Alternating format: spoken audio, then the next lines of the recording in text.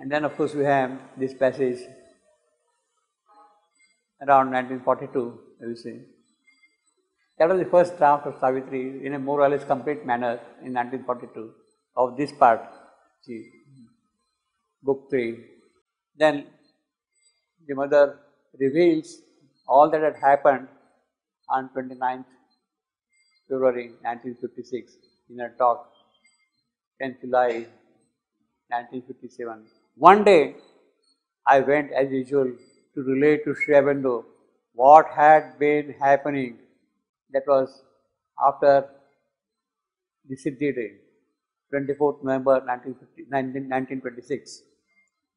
One day, more or less after the overmind realization in the physical, 24th November 1926. I went as usual to relate. She was exchanging notes with her. Whatever she was experiencing, she was narrating it to Sri Aurobindo. We had come to something really very interesting, and perhaps I showed a little enthusiasm. You know, the power of our mind creation in the physical was so dazzling, so miraculous, so beautiful, so enchanting. She became kind of enthusiastic, and she started putting down the God's ear in this world, bringing down to God's ear. I showed a little enthusiasm in my account of what had taken place. Then Sri Aurobindo looked at me and said, "Yes, this is an overmind creation. Overmind creation. It is very interesting, very well done. You will perform miracles which will make you famous throughout the world. You will be able to turn all events on earth topsy-turvy."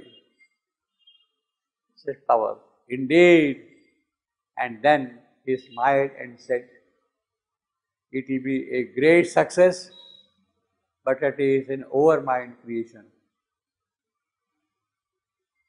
You will succeed, all right, it will be overmind creation, but that success will come in the way of what you have to really achieve. Your success should not become a hindrance for what you should really get. It will be a great success, but it is an overmind creation. And it is not success that we want. We want to establish a supermind on earth. One must know how to renounce immediate success in order to create the new world. In order to create the new world, supramental world, is integrality. So what clarity, what conviction, what knowledge also, strength. With my inner consciousness, I understood immediately. Yes, sir, this will be wonderful. It will perhaps push the clock of supramental manifestation ahead by 150,000 years. In the world of religions, powerful, but not supramental. What we want is supramental, you see. I understood immediately. Now, I understood immediately. You see, Sri Aurobindo does not say anything at all. Go, it is all this creation. He won't say that. She has to understand that. She has to realize it. She has to pursue it. She has to discern it. It is that kind of a sadhana one has to do, even to receive the hints from the Supreme. A few hours later, the creation was gone. And from that moment, we started anew on other basis. That does not mean that that was not necessary. That creation, that overmind realization had to be there. The presence of the overmind consciousness, Krishna consciousness in the physical, is the preparatory stage for the supramental consciousness to enter into the physical. That is what that tremendous class means. You have to keep on preparing like that. You have to establish the overmind first in the physical and then ask for the supramental descent. You want that. That is the tremendous class. Otherwise, in that class, everything would have got crushed again. Well, I announced to you all that, etc., etc. And now, all these old things seem so old. Once you have dissolved everything, no, all the religions, etc., so old, so out of date, so arbitrary, such a travesty of the real truth. What a statement. So what are religions? They are a travesty of the real truth. What are philosophies? What are our achievements? In the supramental creation, there will be no longer any religions. The whole life will be the expression, the flowering into forms, the divine unity manifesting in the world. And there will no longer be what men now call gods. Forget these gods. Forget these gods. In other words, there will be new gods. What will happen to those ones? They are not required. It is for them to decide. They will live in their own world. They are irrelevant as far as the supramental manifestation is concerned. They are irrelevant. If you want to remain, let them remain. After all, the whole thing is there. It is your will, wish and pleasure. But you have an opportunity. If you want to progress, you want to go further up. The doors, if you want to progress, okay, the possibilities have been opened out. It is for them to decide. It is for them to decide. These great divine beings themselves will be able to participate, you see, in the new creation. But to do so, they will have to put on what we would call the supramental substance on earth. See, what a tremendous statement, on earth. And if some of them choose to remain in their world as they are, if they decide not to manifest physically, their realization with the beings of the supramental earth will be a relationship of friends, collaborators, equals. So the highest divine essence will be manifested in the beings of the new supramental world on earth. They can collaborate, they can help, etc., all that kind of a thing. Now, what happens to those gods? Those gods will, it is up to them to decide. The choice is for them, given to them. But what is going to happen is, it means that there will be new gods, supramental gods. All this is there before the gods awake. Now those supramental gods will awake now with the new creation. They will come into play, into the dynamism of this manifestation. They will awake. It was ever before the gods awake. Until now it was not there. They are now, the new world has opened out and they are awake. They are now able to put their bit in this creation, in this possibility, you see. In other words, the gods will not awake until this new and marvelous creation comes into existence. The act of the tremendous class, the result of the tremendous class is to awake these gods. These great divine beings themselves will be able to participate in the new creation.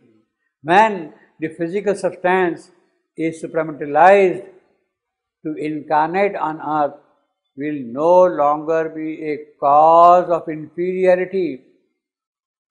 See, these gods do not want to come on earth because they feel this mortal creation. Forget about it. Hell with it. We don't want to participate in that. That inferiority complex will not be there for them. It will give plenitude which cannot be obtained elsewhere, here on earth only. But all this is in the future.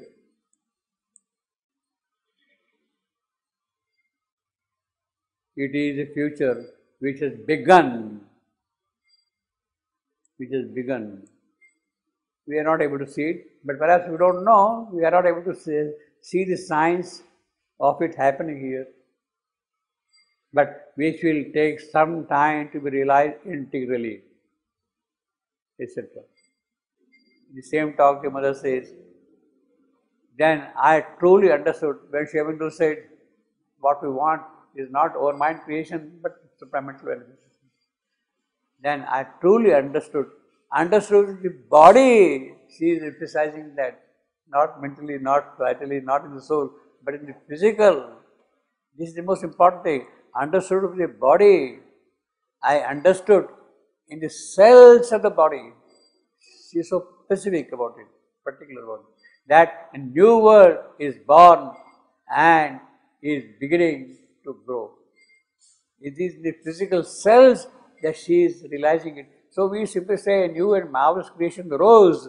Where? Where? The cells in the body. The body cells are experiencing that thing, you see. And so when I saw all this, I remembered something that had happened. I think I remember rightly in 1926, of that earlier creation. See, this is the prayer. She rewrote, Lord, thou hast willed and I execute. I execute. Earlier it was you or thou. I execute. This is now total identification of hers with the Divine Mother. The willing has to be done always with the Lord, obviously. The Lord is not going to do through the Divine Mother. He is not going to do it through the Divine Mother. He is going to do things through the incarnation of the Divine Mother. Through the incarnation of the Divine Mother. And it is that total identification of the incarnate Divine Mother with the Supreme Goddess, Divine Mother herself, in that identification, that in the will of the Lord, things are done. Lord, thou hast willed and I execute. What tremendous thing, I execute. A new light breaks, shall break, no, now breaks upon the earth. A new world is born. The things that were promised are fulfilled. Now, in the context of this word, promised, she clarified, the manifestation of the supramental upon earth is no more a promise. She remembers everything, but a living fact, a reality. It is at work here, and one day will come when the most blind, the most unconscious, even the most unwilling shall be obliged to recognize it. Well, forget about this. We are stupid people. We are not. See, we don't really count in that. You see, what is important is this one. The manifestation of the supramental upon earth is no more a promise, but a living fact, a reality. So, you can see now 3 or 4 important stages. The Mother's Prayer, or 25th September 1914, the Divine Mother, thou shalt execute. Then, after that, the Overmind creation, after the Overmind Siddhi in 1926. Then after that, the new and marvelous creation around 1942. And then 29 February 1956, world is born, she says. The new world is born. So you can say that there are actually 4 important stages, starting from the Mother's Prayer, the Overmind Siddhi, creation, the tremendous class in 1942. Now, If the tremendous clash took place in 1942, why did it take another 14 years for it to happen? He says, new marvelous creation rose. She opened her eyes, rose. And the mother says, born, born, born. So that becomes a bit of a dilemma for us. What does it mean? Everything is statement of fact. Yes, new world was born in 1942. Absolutely no doubt about that. Yes, the manifestation did take place in 1956. You see. No doubt about that. New world was born, born, born. That born and this new creation, what is happening? It only means that in between there was tremendous yogic tapasya which had got to be done. Or in other words, what was established in the house of spirit in 1942 is a fact, it has been done. The basic thing is achieved. But simply establishing it in the house of spirit is not going to be the end of it. If it has to happen in the physical upon earth, yogic tapasya had got to be done. And that was the yogic tapasya done by us. As a result of that by us, Sri Aurobindo withdrew in 1950 as a part of that process, and the mother took charge of it and carried the work forward for another 6 years with tremendous speed. That what was done in 1942 is achieved in 1956. That yogi tapasya was performed within such a short period of 14 years in the entire history of this creation, you see, entire history of creation. So that us is there, you see. In other words, Mother had the intuition of a new world appearing in 1914. The process towards this started happening in 1926. It got established in the house of spirit in 1942. But it had to come down upon earth, its relationship with the earth, in the subtle physical of the earth. It is that which happened in 1956. Subtle physical of the earth, 1956. So when you say new world is born, don't say what is this confusion. Sri Aurobindo says in 1942 and the mother says in 1956. New world is born at different places, at different periods of time, depending upon the kind of sadhana that has gone into the entire process. Into the entire process, you see. Now, that is not the end of the story again. New world is yet to be born still. Is yet to be born. It is still to be born in the gross physical. It is there in the subtle physical. The creation is there. And it is precipitating. It is pouring itself down here. But for it to take a tangible, concrete. See, the mother says, what I experienced was in my body cells. That was in 1956. That was in 1956. It has now happened on a wider evolutionary scale, on the scale of evolution. You see. What was experienced in 1956 has to go into the evolutionary process.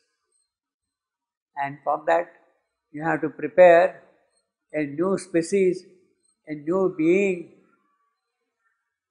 a Superman within ourselves, so that the manifestation can take place. Our physical body, our present structure of the mental being is not adequate to hold the Superman. New centers of activity have to be created, established chakras, lotuses, what do you want to call them, within this physical, so that a new being is born.